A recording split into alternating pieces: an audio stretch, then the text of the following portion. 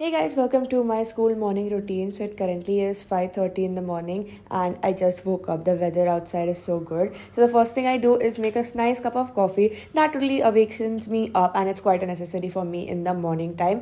So I made cold coffee today. I know we should not drink coffee in the morning, but I have quite reduced it. So yeah, and after that I just packed my bag. I had my chemistry lecture today, so I just threw in the book of chemistry inside my bag. And after that I took a mango out of the whole box, the whole mango season vibe. And uske baad I just chopped those mangoes into tiny cubes because my mom had made these overnight oats. She had put them at night, so I just took that and chopped mango into a few cubes and put that inside this because this is such a healthy breakfast and tastes absolutely amazing. After that I filled my water bottle, and yeah, it was a pretty morning. The sun has also risen, and then I had got ready for school, and yeah, that's my total morning routine.